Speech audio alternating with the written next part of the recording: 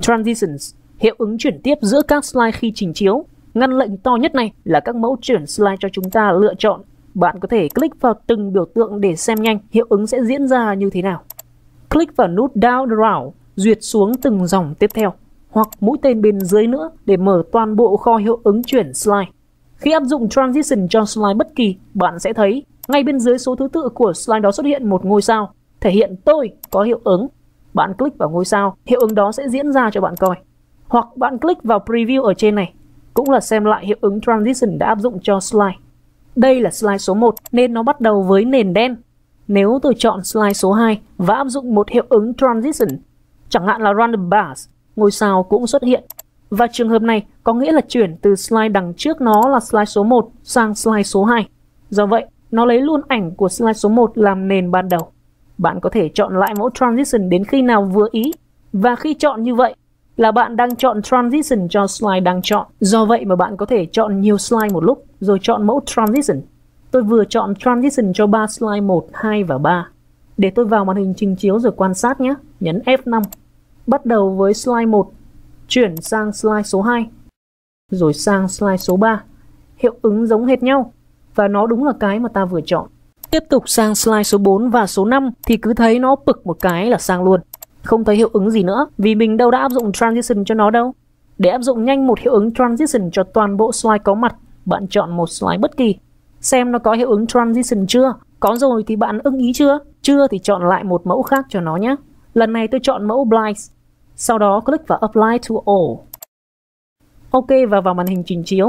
Bạn thấy cả đám slide chuyển sang mẫu Blinds hết lượt. Tiếp theo là chỉnh tốc độ. Tôi thử chọn một mẫu khác cho slide số 2 này. Honeycomb chẳng hạn. Khi preview xem lại tôi thấy nó Sao mà lẻ mẻ thế? Chạy mãi mới xong, tốn thời gian quá, nhưng mà nó đẹp. Bạn nhìn vào ngăn timing, công cụ duration, thấy con số đang hiển thị mặc định là 4,4. Có nghĩa là nó mất 4,4 giây để hoàn tất hiệu ứng chuyển slide của mình. Bài nói của tôi mà có 25 slide chọn tất cả hiệu ứng này được phép nói trong 10 phút thì riêng nó đã cho đi đứt 2 phút rồi. Lúc ấy thì đẹp cũng dẹp. Nên bạn có thể điều chỉnh tốc độ chuyển slide của mình ở đây. Ví dụ tôi chuyển nó về 1 giây thôi nhé. Enter preview. Thế, cháu bằng nhanh luôn. Apply to all. Thế là tôi có cả một dàn xế tốc độ. Ok, chọn thêm một mẫu khác để ví dụ cho phong phú nhé. Tôi chọn push là dịch chuyển từ slide này đến slide kia.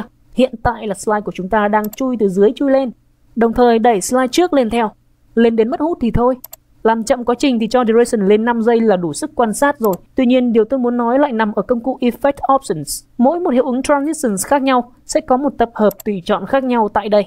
Với hiệu ứng Transitions hiện tại là Push, chúng ta có 4 tùy chọn. Mặc định đang là Bottom, chui từ dưới chui lên. From Left là chui từ bên trái sang. Tương tự Right là bên phải và Top là từ trên xuống. Tôi đổi sang cái chui từ bên trái sang nhé. Bạn thấy khác ngay phải không? Hoặc là từ bên phải sang. Với hiệu ứng Transition khác lại có tùy chọn khác. Ví dụ tôi chọn cái Clock chẳng hạn. Quét như radar theo chiều kim đồng hồ là mặc định của nó.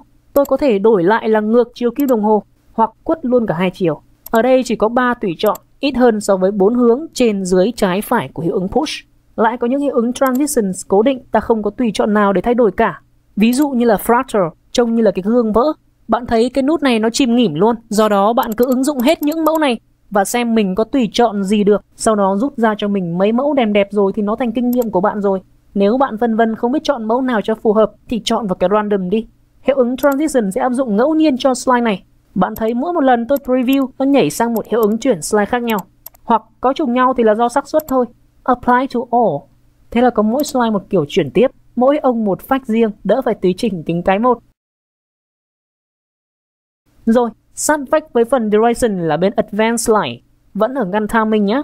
Bạn thấy có hai nút tùy chọn là On Mouse Click và After. On Mouse Click mặc định ta ở tùy chọn này.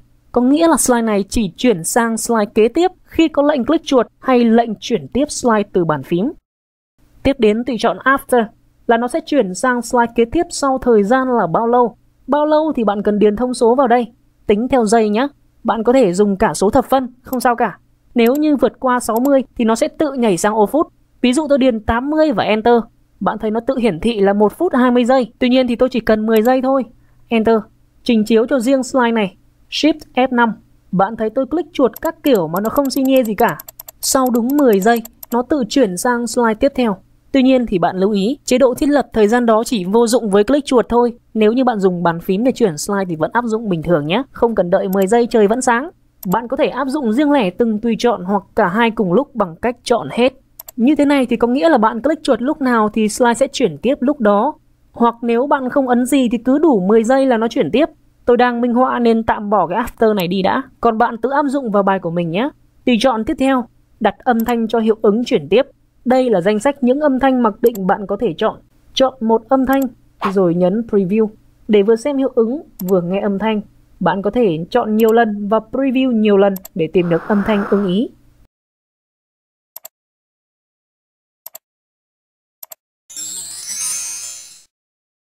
Không ưng ý nổi cái nào thì bạn chọn no sound để không dùng âm thanh cho hiệu ứng chuyển slide nữa.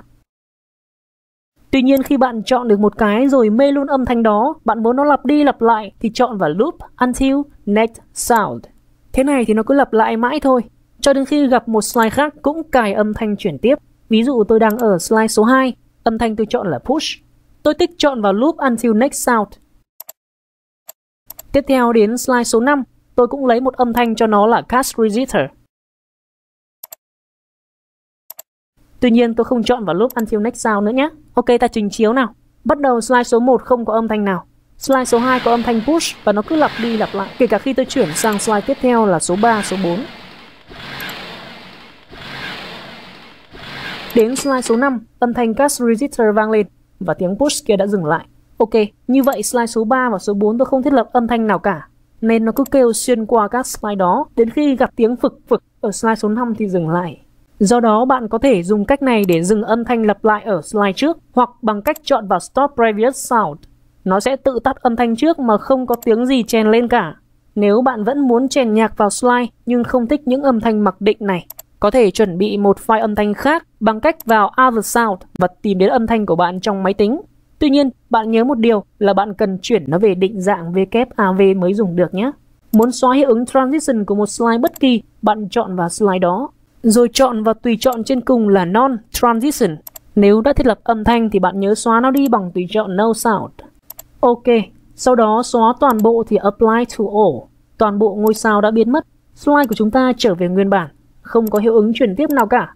Video về Transitions, hiệu ứng chuyển tiếp slide trong PowerPoint kết thúc tại đây. Cảm ơn bạn đã quan tâm theo dõi.